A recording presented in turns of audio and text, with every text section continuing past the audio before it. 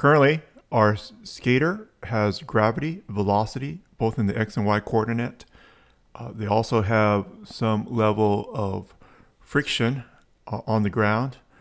And she's not passing through the platforms on the right-hand side, but she's getting stuck when gravity is applied.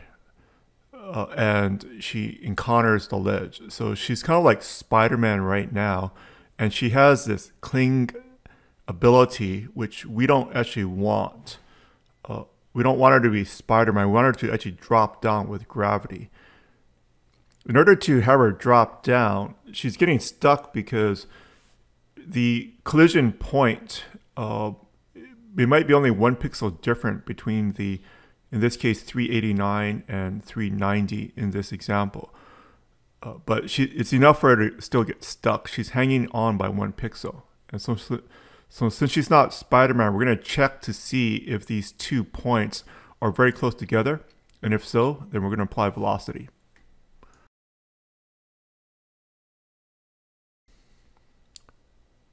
When she encounters an object, so on the onCollision method, which is built into Flame, we have a list of intersection points. We have one set of intersection points for when she's on the ground. And when she's on the ground, the 2 Y coordinates, it's because she's flat, right, are going to be very close together. If she hits it on the sideways, the intersection points of the X coordinate are going to be very similar. So let's first store the 2 X coordinates of the intersection points in a variable. So we'll call it X1 and X2. So this is the X coordinate, so it's her side to side where she collided with the ground. And remember, she's colliding with the ground on a sideways, right? So she's hitting it usually when she jumps, and that's when she's getting stuck, or she's just dropping down from gravity. So we're gonna check the difference between X1 and X2, and we're gonna get the absolute value so that it's not negative. So that dot ABS is built into Dart. It just gets the absolute value, which means that the number is always going to be positive. So if the X1 and X2 are within 2 pixels of each other, we're going to apply velocity in this case and have her drop down. We're going to push her down. This step may not be necessary because I think if you put an else statement here and you only apply the velocity y to 0 when the points aren't that close together, it would accomplish the same thing. However, in our learning journey here, we'll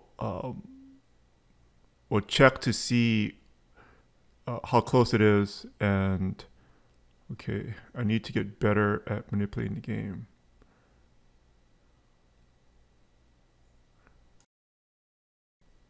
So we really need that else statement. We're only going to set the velocity to y if she's flat on the ground. And we know that she's flat on the ground if the x and the x is a little bit further apart, right? It's going to be about as far apart as her width. Whoa, okay, it might be working now. Okay, very good, very good. The game is getting a lot more playable at this stage. Boom. And it's actually kind of difficult for me to play it, but I don't have very good reflexes. All right, congratulations, fantastic.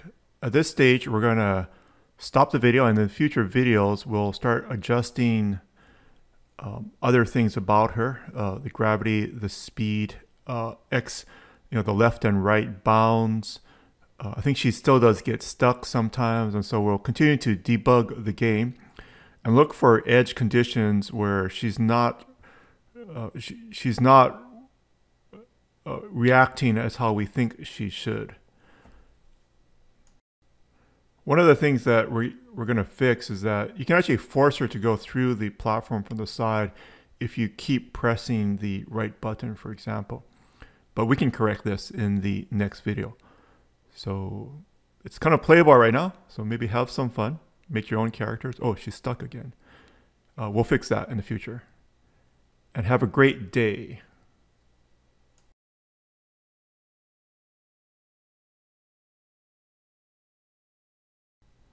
Subscribe to the channel for updates on the more than 50 videos I've made on Flame. The videos with source code are also available for free on Teachable, 100% free course if this is a hobby. In whatever way you choose to learn, make sure you have fun and unleash your creativity. Have a fantastic day.